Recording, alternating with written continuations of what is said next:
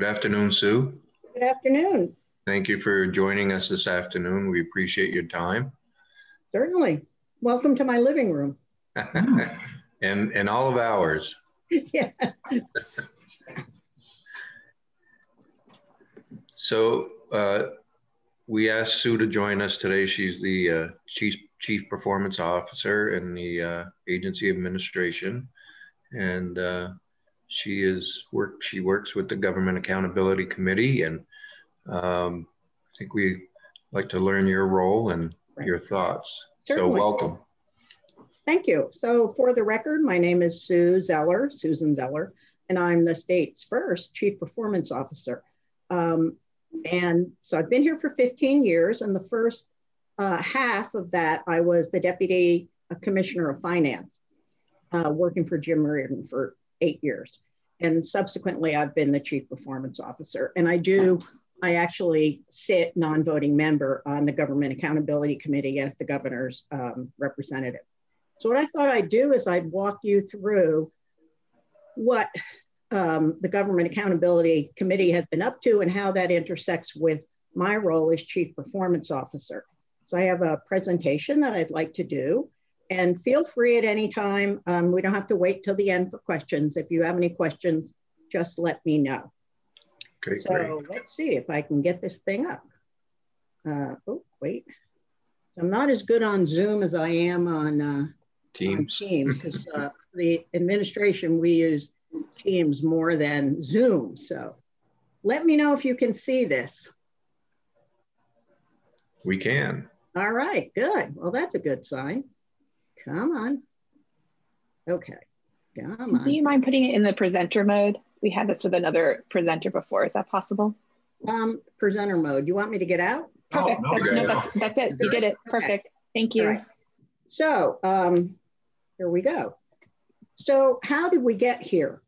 So in the 1990s, Con Hogan, who was Secretary of the Agency of Human Services, brought RBA, which is results-based accountability, into AHS.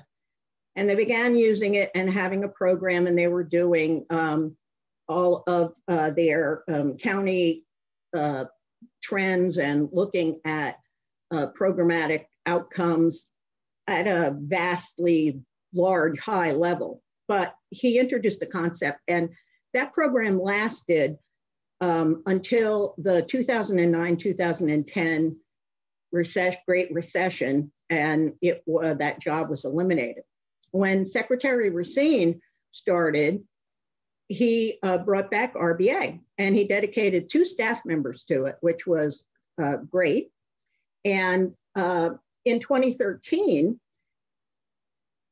Commissioner David Mears brought lean into DEC, the Department of Environmental Conservation, and then AOT picked up on it. So in October of that year, I was appointed as Chief Performance Officer, but I'd been involved in a lot of this efforts for efficiency and modernization. I think I come by that genetically. My father was what you call a manufacturing efficiency expert. So I can hear him always saying, Susan, there's got to be a system. So, and the reason my position of CPO was created was actually in preparation for what we knew the legislature was going to pass the following session, 2014 session, within an effort led by then Senator Diane Snelling for the legislature to adopt RBA. And as part of that, GAC was established and had been established, and they got to work on setting statewide population level outcomes and indicators to be used for me as a CPO to report. So how that process went along like that for a couple of years until Governor Scott came in. And Governor Scott really wanted to create a full-blown system that used both lean and RBA. Originally, he just wanted to use lean because as a construction guy, he knows about that. But I convinced him and I said, look, the legislature's adopted another methodology, and Lean and RBA and Six Sigma and Baldrige and every other improvement methodology you can think of are all the same. Their goal is to improve or to be able to evaluate results or outcomes. So I saw a way that we could do both, that we could use Lean at sort of a lower level when you're talking about making a process more efficient, like how many hands touch that same piece of paper, that expense report, or that timesheet, or that contract that has to get signed. How do you make that efficient, make processes efficient, or communications with vendors or clients or whatever? So we could use Lean because Lean is more directed at transactional processes. And we could use that at that level, and then we could flow up into results-based accountability and the overall outcomes. And we called this, the governor called it pivot, and I won't go there, but we called it continuous improvement, because that is really what we're trying to do, is continuously improve our processes, our tasks, our technology, our programs, the results of our programs, and the overall outcomes that we want for Vermonters. We built, with Governor Scott's support, an entire course structure for continuous improvement. And we have almost 2,000 state employees that have gone through our programs at either the basic, intermediate, or advanced level.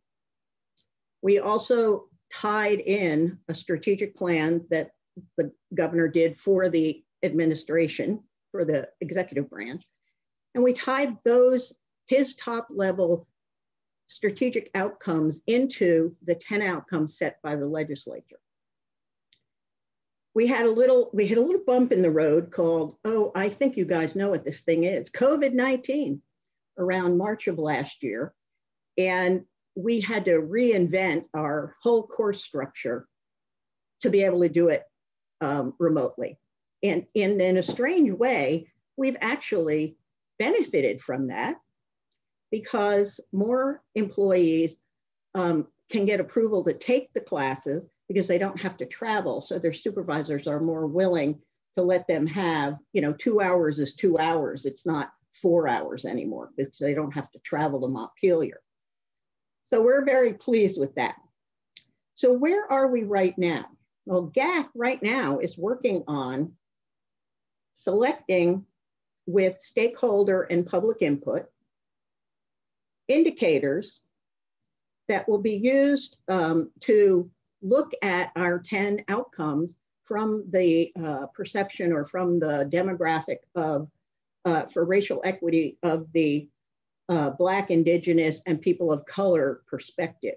That's being led by Susanna Davis, our Director of Equity, myself, and Drew Ressley from AHS, and Representative Emily Kornheiser and Coach Christie. So in addition, in my shop, we have a planned expansion of what we call the programmatic performance measure budget. Ultimately, what we're trying to get to is where each program, probably of a certain size, I don't think we have the staffing, the data, or the wherewithal to produce metrics on every single program we have and publish them all. But we're going to try to take our largest or most impactful programs and present them not only on a basis of what are they achieving and what are the results, but also how much of an investment are we making? And we're trying to do it beyond just the direct program costs. We're trying to incorporate indirect and overhead costs. So how does all of this stuff look? So here's a holistic look at the whole continuous improvement project, Lean, RBA, everything. This is how we look at it. This is the peel the onion thing.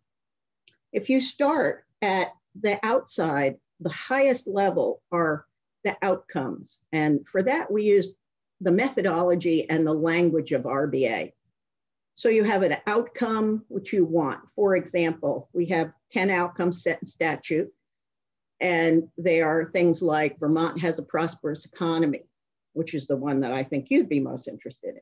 The second one is Vermonters are healthy. The third one is Vermont has a clean and sustainable environment. So that's your ultimate outcome. Great, that's wonderful. How do we know if we have a prosperous economy? We use indicators, and indicators are metrics that can somehow give you information about the economy. In most of these outcomes, there is no one formula, metric, analysis that you can do. So for Vermonters are healthy, there is no one percentage I can give you for how many Vermonters are healthy. But what I can do is I can tell you things like smoking rate, premature baby birth, how many people have health insurance. So those are proxy indicators that give you an idea as to how you're doing in the overall outcome that you're trying to achieve. And in the case of the economy, we look at unemployment, we look at the median wage, we look at house prices, things like that, that tell us how we're doing. Now, below that level is something that we have invented, that we've created a level here called a service domain. And a service domain are sort of a big bucket where you can put all of your like kind areas in. So for example, you might have all nutrition programs. And in that you would be able to cluster WIC and 3 Squares Vermont, and in the case of COVID right now, our emergency food distribution, or housing. You could look at housing, and you could look at all the different housing programs we have. Currently, our appropriation system and our accounting system are in silos. Your analysis can go up and down the silo. You can go up and down human services, and you can go up and down the ACCD. But if you want to look at housing, you can't go across. You cannot look at housing and drill across the 3 or 4 areas where housing is, because housing is in human services. Housing is in ACCD. Okay, housing is in the Housing and Conservation Board. So we have no way except manually to go across. So that's the purpose of service domains, is we're trying in a longer term to be able to do that. For example, a few years ago, 3 years ago, maybe 4, the governor proposed and the legislature approved a $35 million bond for improving affordable housing. At the time, someone asked, the reporters or something, what percentage of our overall housing investments did this $35 million, what's its ratio to, is this a 10% investment? Well, we couldn't actually answer that question because housing programs are all over the place. And some departments in their programs, they charge actual employee salaries there. Some charge salaries all in administration and don't distribute the cost. So service domains is a coming feature. Below that, we have our strategic plan, which is where the administration gets down to brass tacks. And the governor has 4 primary strategic outcomes that he has. And each governor is going to have strategic outcomes of their own, depending upon their philosophy, depending upon the times, whether you've got economic challenges or whether you want to do a lot of things in education or the environment. But what I tried to enforce and what I think we did, and I would hope that future administrations follow this, we tied these outcomes directly to the 10 outcomes that the legislature already has established. So the governor's number one outcome is Vermont has a prosperous economy. Now he would tell you, and I would tell you that that ties into Vermont has, the legislative one is Vermont has a prosperous economy. The governor's is Vermont has a growing economy, because I think he'd say it has to grow before it's prosperous. And he has, his second one is affordability. And the affordability one falls in very nicely under the economy, about median house prices. It also falls in about healthcare, which, you know, how much do you have to pay on healthcare or percentage of your income for taxes. His third one is to support the most vulnerable. And so that falls into three actually of the 10 outcomes that the legislature has. And his fourth one is modernization and efficiency. And that ties into also to one of the 10 outcomes. And I'll show you how that works later on. So when you get below the strategic plan, and the strategic plan should be driving what you're going to do in your programs. What are you going to do in your programs, or how are you going to change your program to drive toward your outcome? And then below that is our performance measures, which are the same as indicators, except at a lower level. We judge and measure how well we're meeting our outcome with indicators. For a program, we do it with performance measures. So for example, you have a training program. Your result that you're looking to get is you want 80% of the people that enroll in the program to finish it. So that's a performance measure. And of that 80% that finish it, you want 75% of them to actually, get a job. Let's say it's a workforce development program. So you want them to get a job. The mission of the program and the result that you want, and you want to be able to measure, is not just that we have this training program and we push people through it. And great, if you give me more money, I can have more people come to the program. Well, that's wonderful, but that's not what the program is really supposed to do. The program is supposed to help people get and give them the skills so that they can get a job, or a better job, or a higher paying job. So you use performance measures to analyze whether your program is actually achieving what the legislature or the federal government gave you the money to do. It's not just to have a classroom and put people through it. It's so that they, A, graduate, and B, get a job out of what they've learned. So how do you know?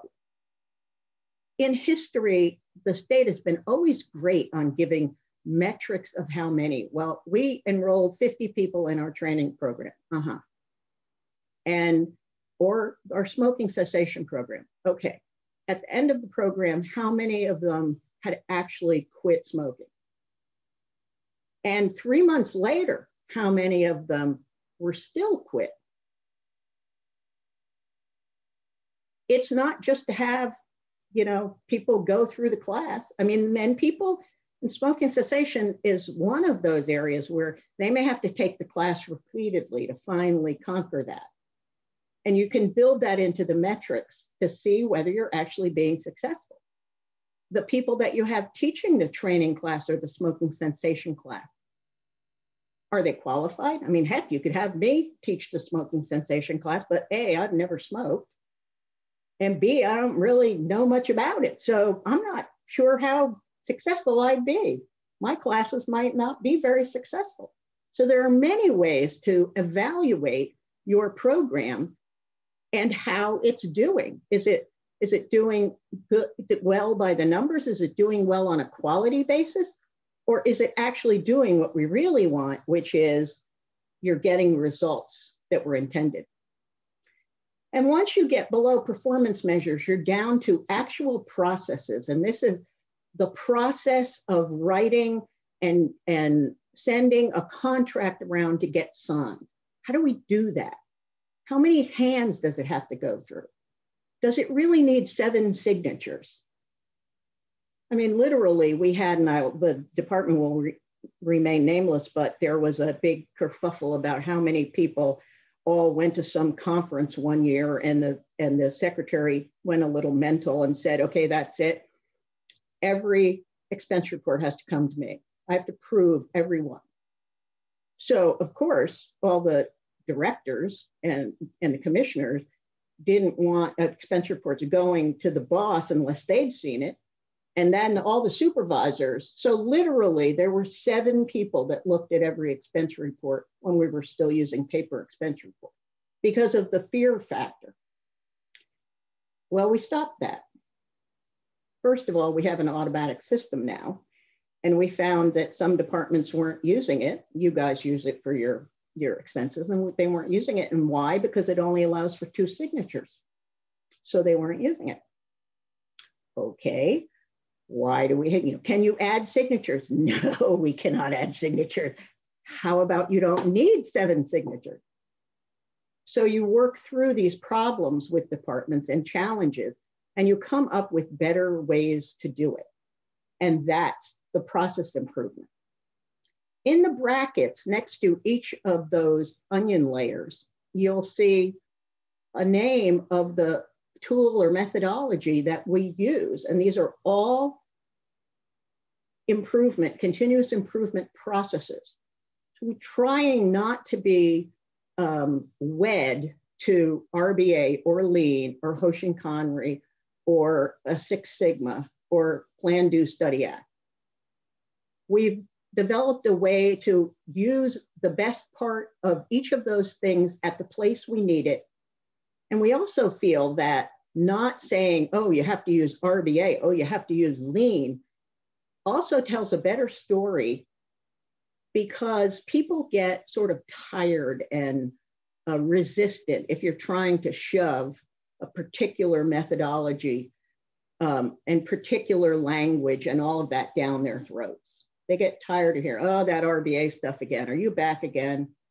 That doesn't work, go away. So we've tried to change that into what we call continuous improvement. So GAC gets involved at the level of 1 and 2. And we're going to go on and talk a little bit more about this. So how do we change an outcome or an indicator? Well, the outcomes are set in statute, and they're in 3 VSA 2311B. And they have to be changed with legislative action. And GAC mostly does their meetings off session and here, has hearings with departments and takes testimony. And if they want or find a reason to change an outcome or add one or split 1 and 2, which we have done in the past since 2013, they have to put it in a bill. And generally GAC does a maintenance, a kitchen sink bill every year to fix little things. And that would be where that would come out. And so that outcome change would have to go through both GovOps committees and would also have to go through the Committee of Jurisdiction. So if it were, Vermont has a prosperous economy, it would have to come through your committee. And to see if you like the way it's written, do you think it's a valuable outcome, Now, on the indicator side, the indicators are actually set by departments or me, or suggested by us, and GAC approves them, but they're not in statute. And the reason for that is sometimes we have to use an indicator that's not our preferred indicator because we don't actually have the data for the preferred indicator. And so we may use something else in the meanwhile that's a close enough approximation. And it's one that we know has good data, comes out on a regular basis, and is from a trusted source. Those three things are all very important. For example, when we first started back in 2014, after Act 186 was passed, we had one in there for agriculture that was something about how much fruit and vegetables get sold every year. Well, we took that out after 2 years because come to find out, it's the feds that report that. Okay, so that's good, a reliable source, but it comes out every 5 years. And by the time they issue it after the 5th year, it's really partway through the 6th year. So what the heck does that tell you? Not much of anything. It's old. It doesn't make, what are you going to do? How do you react to that? To 5-year, essentially 5-year-old information. So we took that out because it didn't really tell us anything. It didn't give us information to allow management or the legislature to decide we need to do something, where things like unemployment rate that come out every month gives you the opportunity to see trends happening and to react. So indicators are not a legislative action, but they're a committee and administration action. And GAC will approve them. We've had one swirling around for the last couple of years. If you look at poverty rate, there's they use 185%, 200%, 300%, 400%. Well, what one are we supposed to use? The feds generally for federal reporting use 185. So AHS would like us to use that, but lots of the stakeholder community use 200. Now, in some ways, it sort of doesn't matter whether you use 185 or 200 because the information comes from using the same metric over a period of time and seeing how the trends change. You're not going to see a much different trend line if you're looking at the population that's 185% of the federal poverty level or a 200%. But it is nice if you are using a metric that everybody understands and uses. So that's some of the other work we do.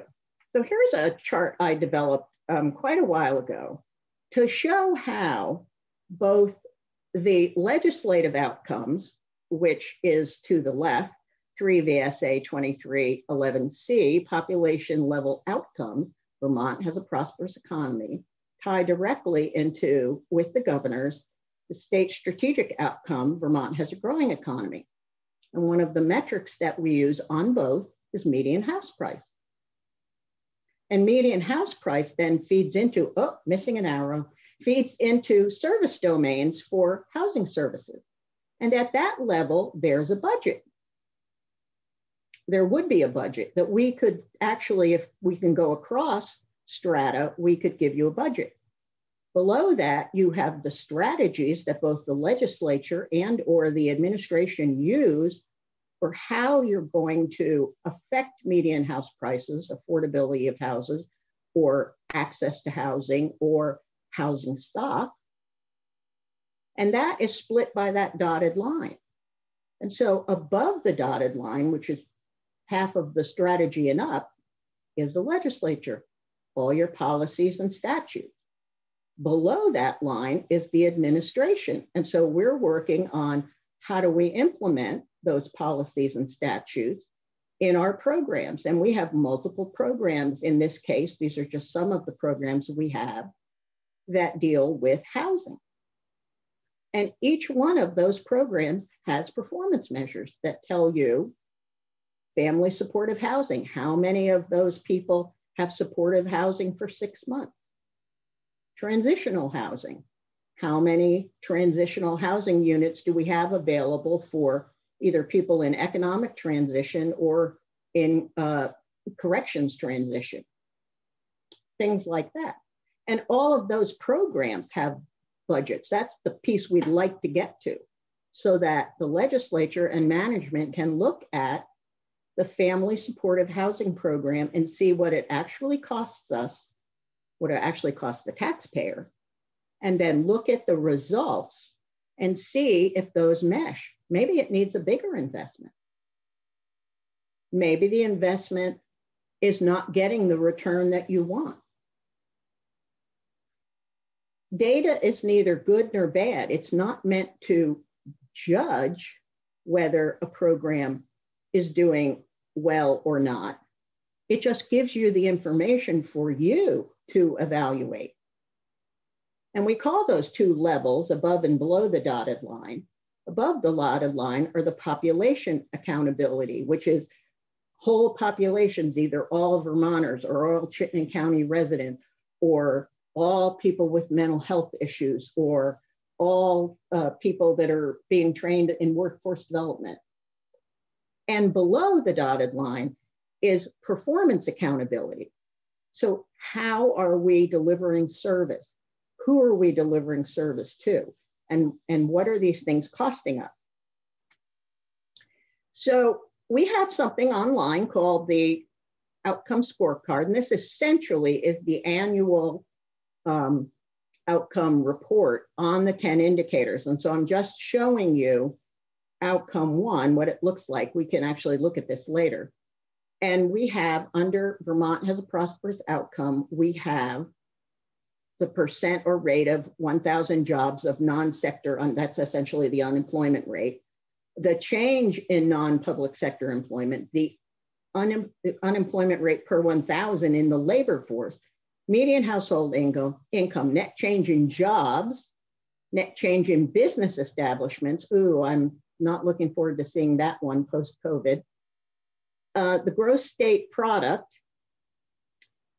and I'm going to skip the genuine progress indicator because I'll talk about that, and then percent of population living at or below 185% of federal poverty. So obviously the larger population you have living in poverty, the less dynamic your economy is, because it's pushing people into poverty.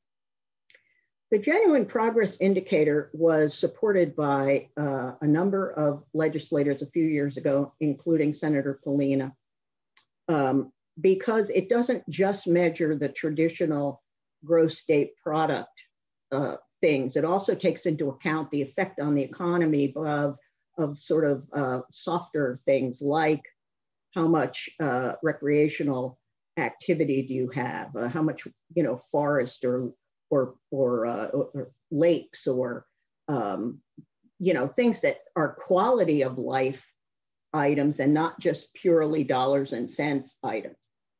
And we were using that. It was done on a 3-year rolling basis, but the professor at UVM who invented this and worked on it, and he would do it each year with a graduate student, died last year, pre-COVID. And no one has seen fit at UVM, at the Gun Center. No one's really taken it over. So I'm not sure what the future for that metric holds. Now, you notice there are little plus signs next to each of the yellow I's, and that's I for indicator, and the green O is for outcome. Now you can click on those, and underneath that, you'll get a graph that plots the multiple years that we have that data for. And it also has some narrative sections that you can click open, and you can either read comments. Some people write a lot. AHS really does a lot with their outcomes and indicators. And some people just write the bare minimum. But you can keep drilling down to get more and more information about and below indicator. Then you can actually add programs. So under new change in jobs, or new business establishments, ACCD has a program for assisting new businesses in either expanding or coming to Vermont. So you could have underneath that indicator, you could have those programs and see the metrics for them. So what am I trying to do here? Well, when I first came, first of all, 15 years ago, we had no strategic plan. We had a budget, and we had very little performance management.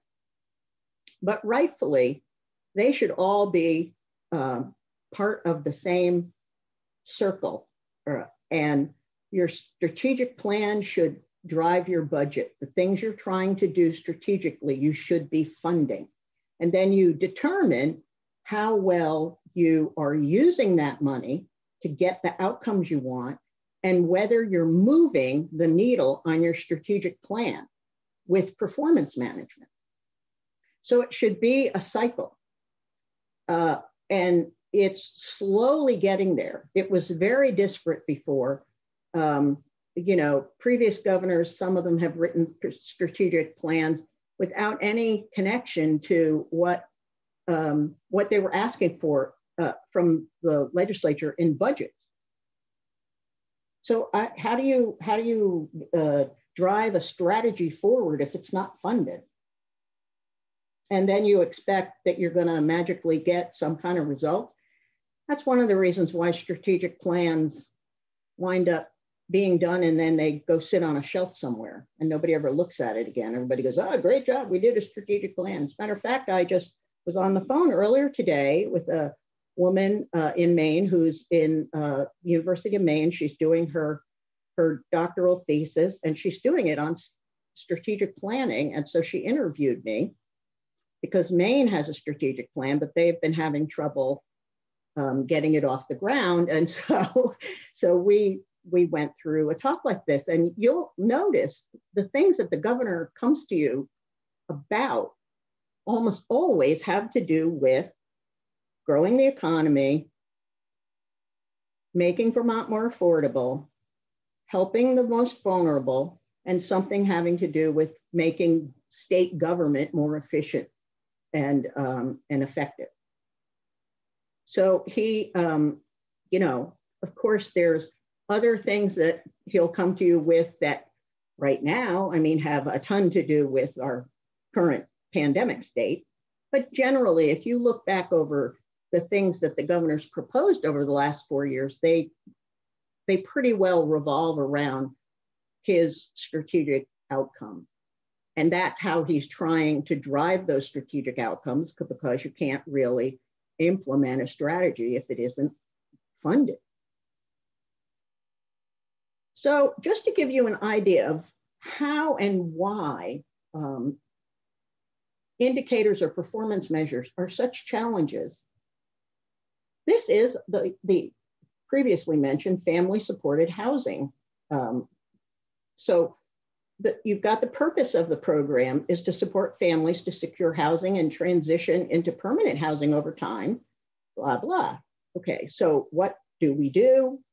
And we have case coordinating services and case management. We try to get them employment stability, financial stability, child safety, and family health and wellness. So here are 16 different performance measures that we could use and collect the data on and report on, that all work to tell you if this family-supported housing program is working. 16 is way too many.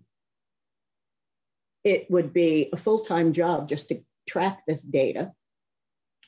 So one of our challenges with both performance measures and indicators is, how do I decide which ones of those I should use? Okay, I could cheat and use the cherry picking ones that will make me look the best. I could use the ones from, I could find ones from sources that I know will sort of lead the conclusions to the ideology I want. But neither of those things are really what, as the chief performance officer, I want. I want to use measures that come from a valid source. So if I'm not collecting it myself, I better be getting it from the federal government, the Annie E. Casey organization, the Pew Charitable Trust, you know, one of the real stalwart, noted, reliable producers of this data. If I can't produce it myself, then I have to get it from somewhere that I know, or the census, you know, things like that. There are many measures you can find on the internet. You can go out and you can look, and lots of groups, support groups, advocacy groups, whatever, will use what we call composite metrics. So they will take several metrics of family supported housing, and they will, use weighted averages to come up with this combined thing, which is fine if you understand and look at the pieces they're using. Because, for example, if I want to talk about how much it costs a family to live, their rent, their taxes, their utilities, do I put childcare in or do I not put childcare in? Is childcare relevant to the majority of my population or not? Do I put health insurance in? Do I not?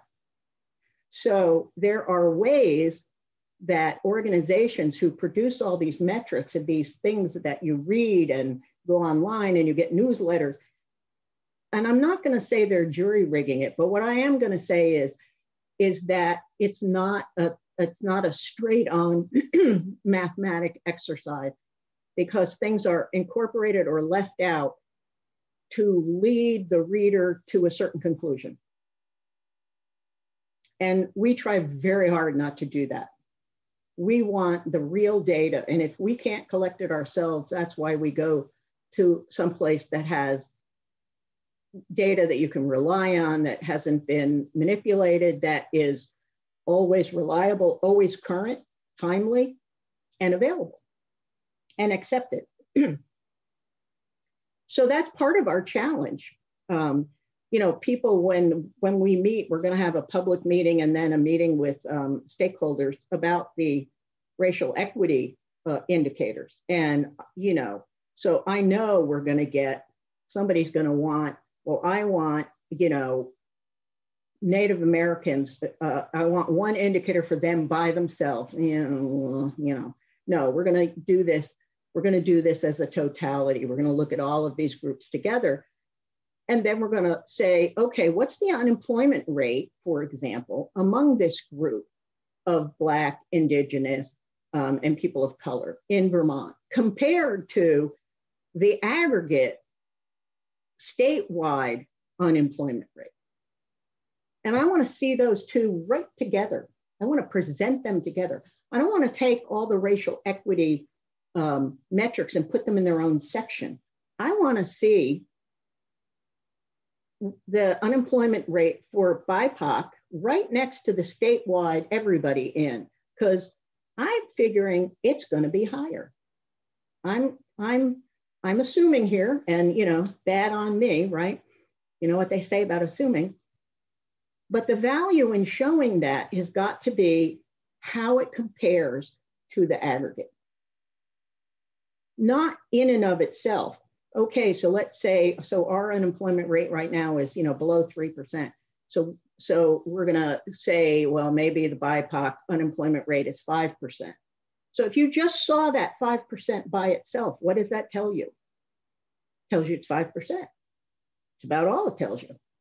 But if you see it next to the 2.8%, that is the state aggregate, it makes you ask questions. Why is it higher? What can we do if we want to bring it down and make it more in line with the state average? That's what all of this is supposed to do. It's supposed to help you ask questions, lead you down the path to where you can actually look at, what are we going to do? What would you propose in economic development terms to bring down a rate of unemployment for a certain population of people that is higher than the aggregate? How do you craft that legislation to hit that mark? And not everybody, it doesn't hit everybody. I mean, it's kind of like all the coronavirus relief funds. Remember when it first came out and you have, giant companies applying for the business loans, and the little companies that it's supposed to go to, they didn't even get it out of the door. They didn't even get to file the application before the money ran out, because it wasn't crafted specifically enough to get it to the exact place that you wanted to get it. And I'm not blaming the federal government, but that's what happens when you do things in a week and a half, instead of take 6 months to investigate it and take all the testimony. So it's a real challenge what metrics you use. It also does not help if you change metrics all the time, because metrics are a point in time. It's what is it at the end of the year? It will only help you if you look at it over 3 or 4 years or 3 or 4 quarters or something, and you can see where the trend is going. Again, if the trend is going up, and that's a good thing, yay. If the trend is not going up and that's what we want, okay, why isn't it going up? Is it a specific area? Is it a specific population? Are they specific towns? You look at a lot of those indicators, we actually break them out by Chittenden County. We do the state, and then I do Chittenden County and the rest of the counties lumped together. Because you look at the state, economic information with Chittenden in it, looks fine. It's going up. Yeah, population going up, jobs are going up, wages are going up. You take Chittenden by itself and you take all the other counties in a lump and doesn't look so good. Chittenden looks even better and the rest of it looks worse. And then if you actually look at it by county, you get 2 or 3 counties, and you all know who they are, who are really hurting. So you've got your most populous economic engine driver county overshadowing all the information from the other counties. So if you just looked at that, you would think we're doing great. Yay, more housing, more jobs, higher level income, yay. Don't be going to Essex because it's not happening there. As a matter of fact, they're going in the opposite direction. So that's what makes this a challenge, is finding the right metric, understanding what it tells you, and using it consistently over a period of time so you can see what's happening. So that's the end of my lovely presentation. I have some contact information for you. If you'll notice, the state transparency site, spotlight.vermont.gov, is where you can find out a lot of information about my office and what we do. And I've given you the direct link, which is actually at Spotlight. It's on spotlight.vermont.gov for the scorecard. And I have my email address there. So if you have any questions after this, or you would like more information about something in particular, I'm happy to do that. One thing I would like to do, let's see if I can stop sharing, is I want to show you the actual scorecard. Now, share screen. Okay, where is it? I know it's here someplace.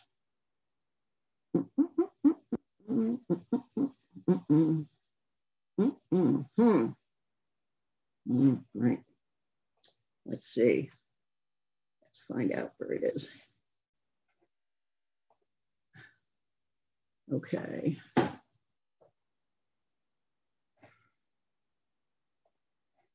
Oh, it's, here we are. Let's see if we can, I have an even better idea. Why don't I just go back? Okay, share. Let's see, let's go back to this. Share. Okay, so what are you looking at? Anything?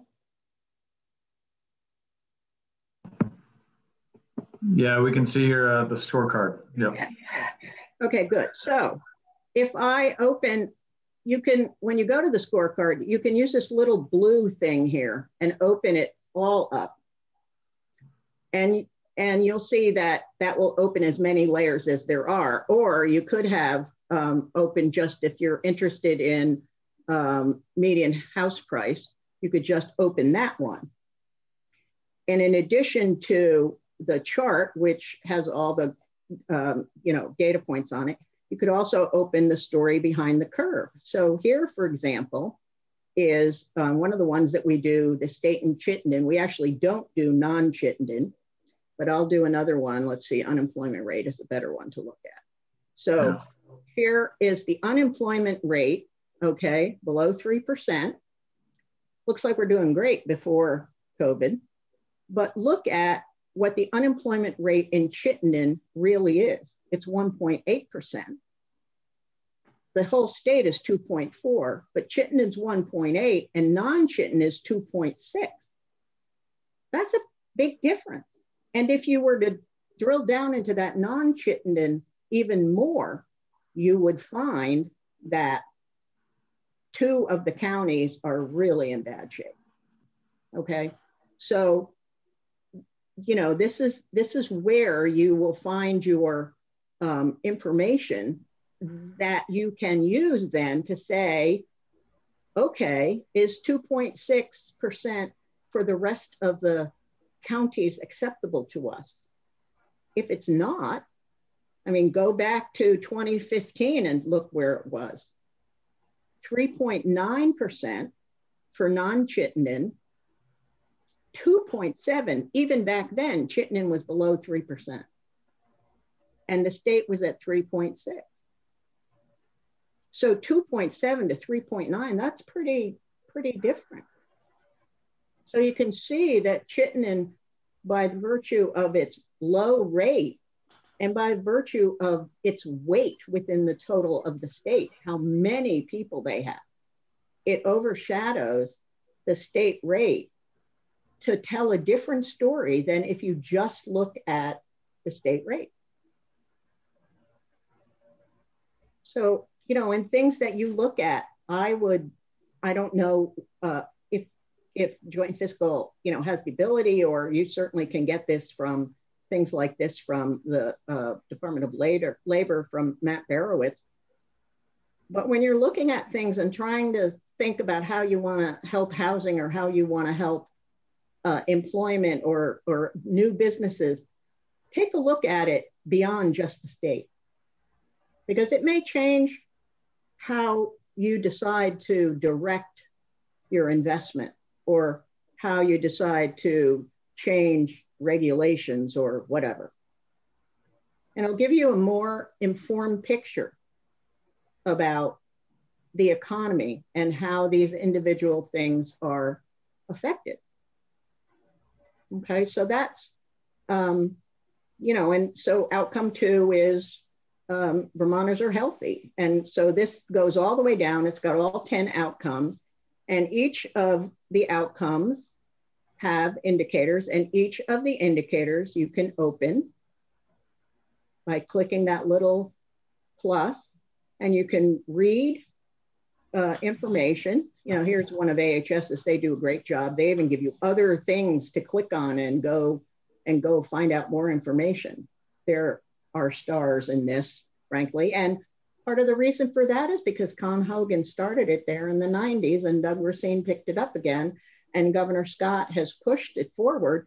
They have the most experience in using these kinds of metrics and have been doing it for many, many years. So for them, this is just built into how they run their business. For other agencies, not so much. It's for them, it's confusing and hard and extra work and whatever. Transportation is another one that does a really good job, and Ag, to its credit, has really adopted this and is really moving forward, and so is education. They've even put a new chief data officer into education who is helping to corral all of the data. Education has masses of data because of all the federal programs and everything, but it's all over the place, and you can't use it, you can't compare it. And so they actually have Wendy Geller, who's their director of data, and is, you know, trying to corral all this stuff and put it into one place where you can use it and compare it and make you know, informed decisions. So that's what I do. Does anybody have any questions? Because I'd be happy to answer any. Now that I've just babbled away for however long. Michael? Thank you. I really enjoyed this presentation. You know, I think one of the areas that the public sometimes have a dim view of is accountability in government. And when choosing KPIs, outcome measures around issues that can be kind of a little harder to get your hands around, like well-being. Yes. Obviously that's a challenge. I think that GPI measure you were talking about that might not be continuing right now, that was kind of driving towards some of that. I mean, have there been times where there've been major policies or initiatives that really you never felt like we were able to get a quality measure for? Right. So that's where you have to use what we call proxy measures. So our Vermonters are healthy. There's no one metric I can give you that says what percentage of Vermonters are healthy. Okay, because it's too complicated and too many variables. So you have to pick the metrics that you have that have good data and you can get to easily and are updated all the time, that are approximate. So hence the proxy. So obesity, who has healthcare? Because we know people that have healthcare insurance, right? Who has healthcare insurance? Because people that have healthcare insurance are healthier than the same person with the same health conditions who doesn't have healthcare. So that's one. Now people might say, well, what are you putting health insurance in there for? Well, because it's a big factor. It's a big factor. Chronic disease, immunization. Oh, that one's, become an even more important one. So you try to find measures, not too many, 3 to 5, maybe 7. If you have 16, nobody's looking at them anymore. After they get about down to the third one, their eyes glaze over and they don't know what they're looking at. Even mine do. So it's that balance of trying to find the right measures that broadcast what you're trying to say without having that one definitive, measure, because it doesn't exist. It just doesn't exist. So in transportation, what are you looking at? In transportation, you're looking at things like how many bridges have passed the, structural test? How many new miles of paving have we done? Right? Different things like that. In the environmental, phosphorus in Lake Champlain, hello, how many miles of river do we test or watershed do we test every year from the water basins that are going into Lake Champlain? Because it's not just the phosphorus in the lake, it's what's coming in every year from all these other places. I always have to tell this story. When I was just starting with this and David Mears had just brought lean into the Department of Environmental Conservation, I had a meeting with him and he was already in the little conference room. And so I come walking in, he's just finishing an obviously difficult conversation and sort of slams the phone and looks up at me, goes, they want me to get rid of phosphorus in the lake? Fine, I can get rid of phosphorus in the lake. Chuck has to get rid of all of the cows. Chuck was the Secretary of Agriculture at the time, right? So you also have this going on. Okay, we don't want all the cows to go away, but we want the lake cleaned up. That's sort of a competing priority. So how do you deal with that? What's it worth to us? I mean, is cleaning up the lake, and this is a rhetorical question, is cleaning up the lake more important than having cows? I mean, are we willing to sacrifice all of our dairies so that we can clean up the lake? Probably not. But on the other hand, we're also not willing to just have the cows, doing their thing haphazard, unmanaged, to just keep continuing the problem of phosphorus in the lake. So what do you do? So you have competing measures. Dairy's doing great, yay, more poop. Water in the lake is getting dirtier, not good, Yeah. So it's a challenge. Did that answer your question? Okay. Charlie? Thank you, Mr. Chair. Thank you, Sue. Your presentation is always very wonderful. I really enjoy it. I'm wondering a couple things. And I think when you were describing the governor's priorities of now being a four-legged stool, and I think he probably does a good job of organizing the different programs he's introducing to try to support his four different initiatives. The question is that our measurements are fixed in statute, as you said. So how often does the administration compare our level outcomes with what he's trying to? So it's the administration versus the legislature. So the measures are not fixed in statute. The indicators can change from year to year based on the decisions that GAC makes, but we try to keep them stable. But we have a strategic plan, and we have some of the same metrics and if you just Google Vermont strategic plan, you'll get it. Let me go see what the actual link is for that. Strategic plan. So it is, strategic plan, one word, .vermont.gov. Okay. So some of those are updated quarterly, some are annual, and we have our own indicators, if you will, for his outcomes. And we also have it by agency. Each agency has a strategic plan. Now, we honestly, we didn't promote this because it's out there, it's public, anybody can find it, but it's our guidepost. It's the governor's guidepost to how his cabinet is doing. Are we bending that curve? Because, he came in under 631, how many people are, we're losing population. We're the second biggest state in the nation. Yeah. Our schools have 20% capacity gap between, we've lost 20% of our students over the past however many years. And, at least at the time when he first came in, we were having almost one baby born a day that was addicted to drugs. So those were, his areas of priority. And so he expects each of our agencies to be contributing to that in whatever way we can. Now you're going to say, well, human resources, how can human resources, connect to that? Well, human resources can make sure that the training we're giving our state employees is the best we can give them so that we are making them more valuable employees who are better able to do their jobs and do a better job of getting assistance to beneficiaries. So, it's all a big swirling pot, right? It's a big swirling pot, state government. And one of the major things that he's done is try to get the agencies and departments. We've really gotten good at working together.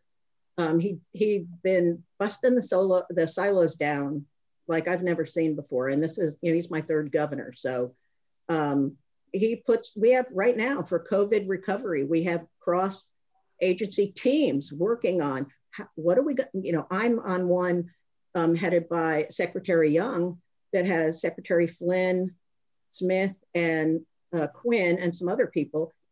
What are we going to do about all the employees and the state buildings when it's time to come back? What are we going to do? We're just going to flip a switch? Are we going to let some people continue to work remotely? What's our policy going to be? How are we going to deal with the fact that, if we're bringing people back, there's still COVID, are we going to wait until next year when it's all gone? And what are we going to do if it comes back in next November?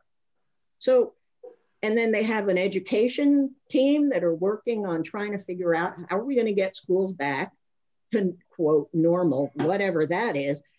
And how are we going to deal with this issue that we've had where it's so inconsistent about which schools can provide remote learning and which schools haven't been able to, and which students have access and which students don't have access.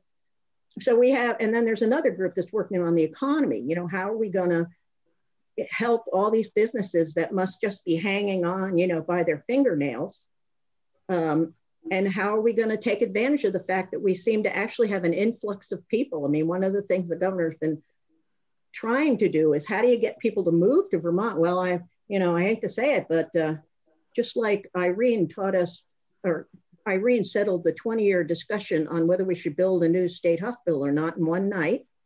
This has showed us that you can actually get people to move here. You have to provide them with Wi-Fi, and that doesn't necessarily mean we have to have IBM back, that they can come here and work their job remotely. And that's what we're getting. I mean, look at the housing boom. The houses are selling to out-of-state people the day they go on the listing, sight unseen. So necessity, the mother of invention. The other question I have for you, and it's probably not a fair question, I apologize, on lean training. Yeah. There are some agencies that are known for being particularly difficult to navigate for Vermonters. Yeah. And particularly in this COVID crisis when many people filing various things. So wondering if your office gets involved with helping those agencies or departments. Yeah, we actually had a particular program we have a project going for the last couple of years, which is going to be ramped up. You'll hear more about that. I'm not taking the governor's thunder away. About one of the big frustrations of businesses is how to navigate the 7 agency department permitting system. We just finished one successfully about vendors who come into state buildings have to get processed for security by each department. So we've just pulled all of that together. I believe there's probably a bill in about language that gives BGS the authority to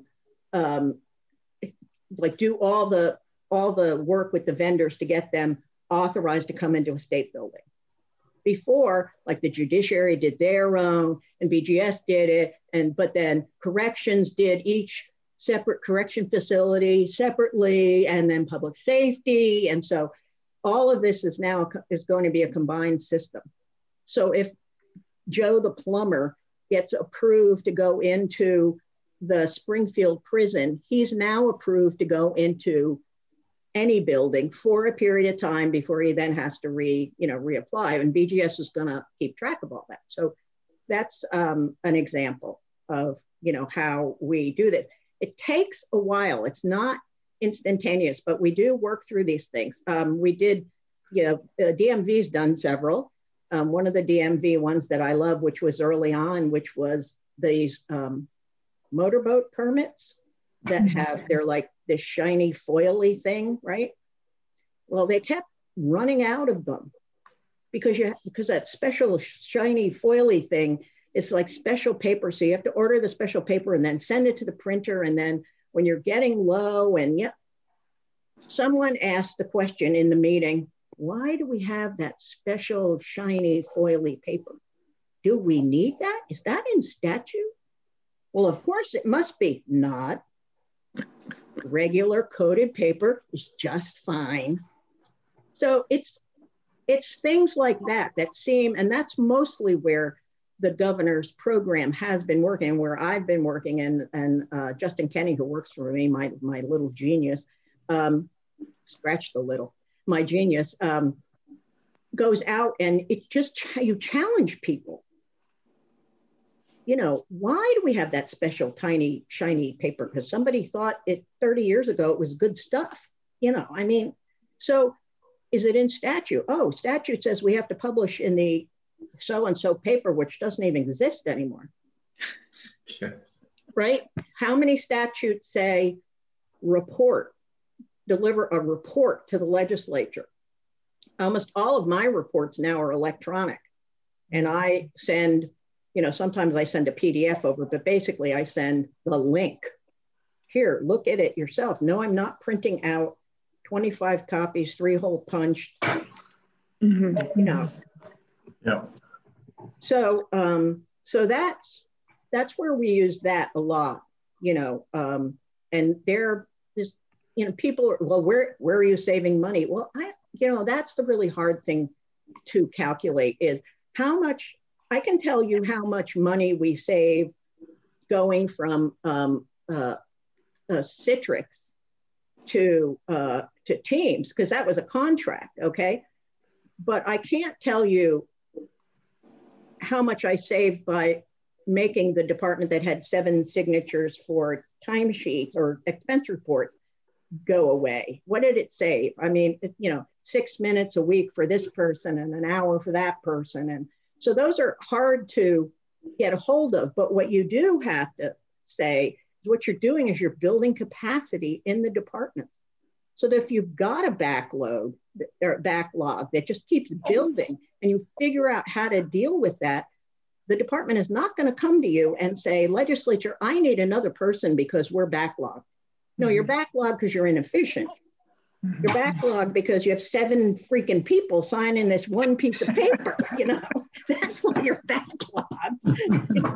You don't have too much work, you're doing unnecessary work. So yeah, those are the things where I'm terrible because my mother always told me I have a face like a plate glass window. So I have to work very hard to like keep that. We go into these things and people go, or like the comment when we were doing some work on permitting and we're making suggestions. Someone says, oh yeah, we tried that in the 80s and it didn't work.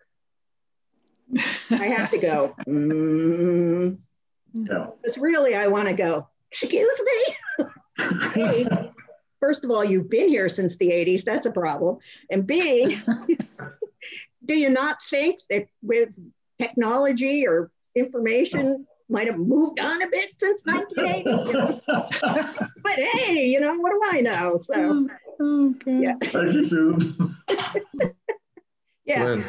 Yeah, it gets pretty hard sometimes to sit there and go, I can hear my father going, there has to be a system, Susan. Yes, okay, thank you, Dad. No, I just want to say that this has been really fun to listen to, and it has put a lot of things in perspective in the 12 years I've been here. I sat on a committee which will not be named regarding a department or an agency or whatever it was that won't be named, but we brought in David Mears and the young lawyer, a couple of people from his office, there was a young lawyer who was hired to deal with the backlog of appealed water permits or something, I don't know, whatever it was. This poor girl looked at this pile of stuff and said, you know, she thought she would retire and never get through the pile. And she put together, David had her put together a lien process, and that each one of those permits must have gone through up and down these lines of, you've seen the lien. And there must have been 14 things that it had to go through before it finally got it to the decision point. And it was, we actually did that with them. And one of the biggest problems was 75% of every permit that was mailed in, because they couldn't do them online, was not filled out completely and had to go back. So this is what she sat there doing most of the day: open the mail, look at it, take an envelope, write it out, stuff it, and send it back. So you put them online. They cannot submit them without the information in the little boxes. Now, that's not to say that they may have the wrong information, but you know, it got it down to where only 30% of them had to be sent back. And the error rate of incorrect information, you know, what we found, don't tell anybody, but it became very clear that a lot of the engineering firms under pressure from their clients, they just send them in. So they can say to the client, oh yeah, we sent it in, you know, and it's that damn department. Except for the thing came and it's only half filled out. Yeah, no, but this had to go through approval rating. Someone initialed it and they sent it back to the original one, and he moved over to another person and they got it.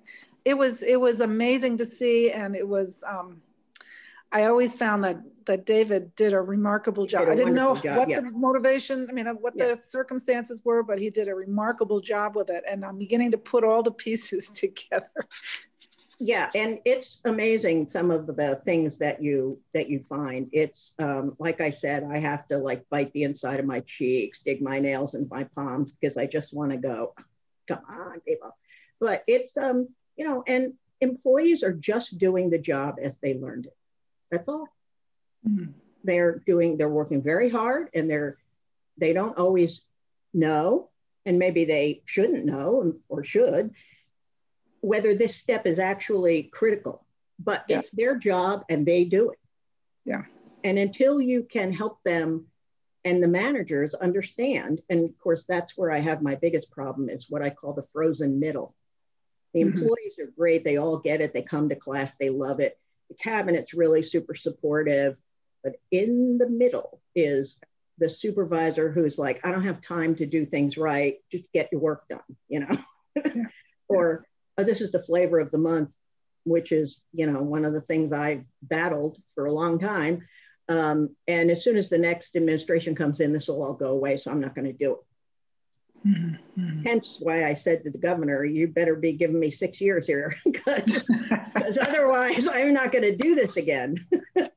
So thank you. That was a really well done explanation of how the thing is supposed to work. It's one of the best explanations I've heard. Thank you. And it's really interesting when you realize that there are some really simple ways, and that's something COVID has really done for us. You can file things online. Oh my God. You can have meetings online. Oh my, you know, you can share documents in SharePoint. We have SharePoint, we have Microsoft SharePoint. So 5 people can be in the same document at the same time editing it, and it keeps track of all of that. And it tells each of you, oh, you and Bob are trying to change that same line. So you can send a little message electronically to Bob going, Bob, what are you doing? So, I mean, all of this technology is there. Takes money and it takes planning to institutionalize it, but it is amazing how much more efficient and confident you can be about what you're doing.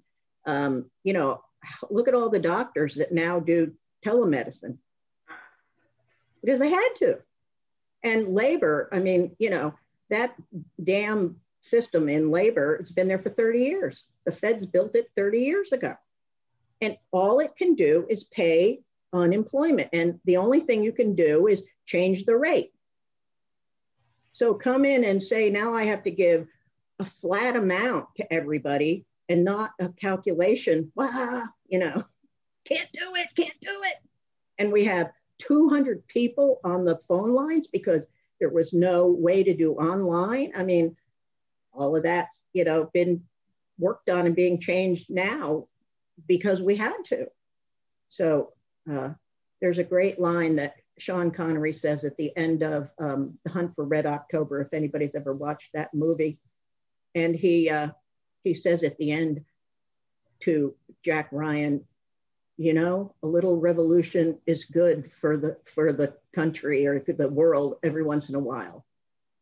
And although this isn't a revolution, it's like these crises, as painful as they are, do lead to some really innovative changes that you would never have gotten to, you would never have done because you weren't being forced to. So thank you. It's been a pleasure. Please feel free to email me. Certainly will, Sue. This has been excellent. Great. Been a great conversation. As I was looking at the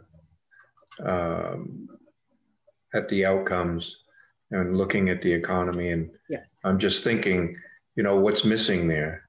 Right. And, you know, there are things that are missing. It's, you know, our workforce continues to contract. That's correct. And so how is that affecting our prosperity? Well, if you go to the strategic plan, you'll find one of the metrics we have there is the workforce by county. And that's a really a sad chart. Yeah, I think it's a bit, that's a big eye opener. Yeah, it's sad. It makes me sad, you know, even though I try to be agnostic about the numbers are what the numbers are. You know, they tell a story, and it's sad sometimes to look at what the numbers say, because you know that these are people. There are my, you know, people in this town, people in other towns. I may not know them, but they're all Vermont people, and you know, it's hard to keep that acknowledgement out, you know, that rat go, holy crow, you know, look at all the people in whatever county that how many fewer people there are and how many are out of work or, yep. So yeah, I would encourage you to go there too to get some more economic metrics. Yeah. I'm happy to send you the link again if you would like by email, or it's on the presentation, so feel free. I think we're good. Strategicplan.vermont.gov, right? Yep, yeah, that's right. Yep. Okay. Okay. This has been great. Thank you very much. Sue, Appreciate thank you. it. Thank you. Have a good day. You too. Committee, thank you very much for another good week, I think. I think today was very informative from everybody that we saw and talked to, and I think a good week overall. We'll try to finish up the agenda so Amy can get it out to everybody tonight.